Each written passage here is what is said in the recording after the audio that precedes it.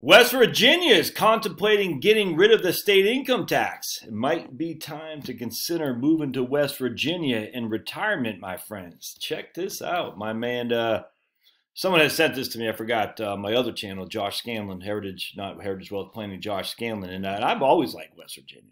Man, I remember going out there through Franklin, up through Moorestown, Sugar Grove, where they had a communications Navy base there. Man, it's freaking fantastic, man. I love West Virginia. It's great. It's I'll tell you a story. I used to do seminars at like VFW halls, American Legions in Moorestown, Franklin, a couple other places on the eastern side of West Virginia. And you go up 33, and I just, man. So you go up. What happens? You go up 33, hit Monterey, Virginia, up in the mountains there, in Page County, I think. And then you just scoot on over to West Virginia, and it's just freaking, I mean, it's just insanely gorgeous, and quite poor, too. One of our good friends, the woman who watched Maddie when she was just a young whippersnapper, her mom lived in Franklin, owned some land up there, and I just freaking great people. I love it. And West Virginia is the most MAGA state in the union, by the way. I know Oklahoma, every county in Oklahoma voted for a Trumpster, but West Virginia is the most MAGA state in the union. The irony of it all is, if you look at West Virginia, you got like Point of Rocks, Maryland, the northern part of Virginia right there in West Virginia where Harper's Ferry is. Then you got over to Charlestown. So I mean, this is just a hop and a skip from D.C., man. It's like, what, 60 minutes away? I don't think that. 30 miles away, something like that from D.C. So up there in the northern part of West Virginia, Charlestown, Harper's Ferry, yeah, I guess it would be Charlestown. Charlestown. Charlestown? I think so. It's where the casinos are. That's just a hop and a skip from D.C., which is interesting because some of the swamp would you think start going over to West Virginia as Virginia gets even more and more populated. But at the end of the day, West Virginia has this. It's kind of like if you're in Massachusetts. I don't know, living in Maine because Maine's down dirty white trash. If you're in Massachusetts, and the same thing could be said, I'm sure, of people in the D.C. area looking at West Virginia. But I'm telling you, man, it's freaking gorgeous. So one time I was doing a seminar. Josh, would you get to the point, dude? No, I can't. It's not my nature to get to the point.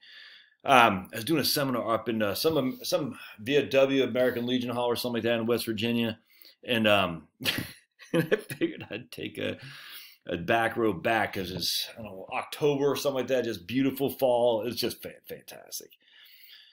And long story short, the GPS wouldn't work, and I was running low on gas. And I said, well, all right, we'll find some gas. And then the sun went down, and I don't know where I am. I got no GPS, and so I went and saw a client in Monterey, West Virginia. Came over to do a seminar. That's what it was. And I said, I'm going to take some back road back. And long story short, it got dark on me. You know what I'm saying? And I'm driving around the mountains of West Virginia. I have no idea where I'm at. The hollers and whatnot. I'm like, dude, holy crap. I'm going to be in a Steve Earle video here at Copperhead Road at some point. I'm like, and I'm running out of gas. It's like, at this point, it's like 11 o'clock at night. My cell phone, I had no coverage. I was like, oh my goodness. I said, it was in October. I'm sure it was October. I remember it started getting cold. I was like, ugh. Started getting a little bit flurries too, if memory serves. Woo, that was scary. I was able to make it finally home, but I was like, man, what's going to happen here, man? Am I going to get stuck on the side of the road and some guy's going to take a pot shot at me? Because it was hunting season too, if I remember it serves. And I can't, I don't remember the whole story. I just remember thinking I get stuck on the side of the road, some mountain in West Virginia. No one's driving by. I got no heat. I was like, oh, I just in my monkey suit, scary as can be. I made it home. But anyway, I love West Virginia. Lots of clients up there. It's fantastic. And it's just a fantastic state, but it hasn't been on the radar for many people because it's poor. It's as poor as West Virginia, right? And everyone's like, oh my goodness. By the way, the episode of whatever that guy's name, they play the dueling banjos where the one guy, drop your trousers, boy. That's in Dahlonega, Georgia. Whatever that movie was called, from like 1970s or something like that, where squeal like a pig. That's not West Virginia. That's Georgia. That's Dahlonega, just right where the Ranger Training Center is, by the way. So just don't think that West Virginia, that's not West Virginia, that's Georgia. Just wanted to point out. All right, so let's go here. West Virginia lawmakers considering ending income tax. While the West Virginia legislative session approaching, some Republican lawmakers have expressed interest in proposing bills to fully eliminate the state income tax. Jumpin' Jim Justice, who used to be a Democrat if memory serves, but he switched, has expressed an interest in his plan to join the 9 other states without an income tax. After Republicans made big gains in the state legislature in 2020. Wonder why? Because the MAGA, baby. The MAGA train. Do you think your stupid impeachment is going to get rid of the MAGA train? No, it ain't happening. So we got a MAGA train in West Virginia, a MAGA train in New Hampshire, a MAGA train in Montana. All kinds of Republicans won all kinds of places that are off the map of the mainstream elite. The House of Delegates has a 3-to-1 Republican majority and 23-to-11 Republican majority, which if you would have said that 20 years ago, you would have got shot. People said, no way, no way. Which will make it more difficult than ever for Democrats to halt Republican legislative goals. Legislation to repeal the income tax is yet to be introduced, but many expect all plans to include tax hikes elsewhere to make up for lost revenue. Neither Democratic nor Republican lawmakers in either chamber respond to requests.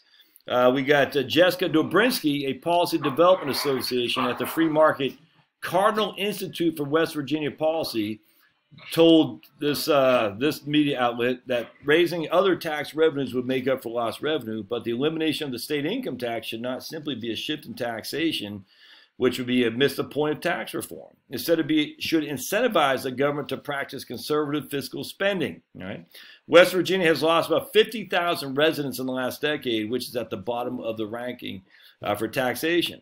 From education to the business climate, she said the state is trailing its neighbors, Tennessee, Pennsylvania, Virginia, and marginal changes will not lead to transformative states that results that West Virginia needs.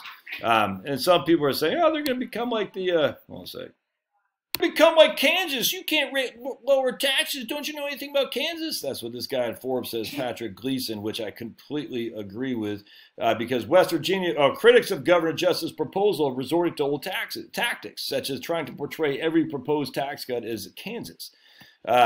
Every tax cut is Kansas is the argument that the libs make.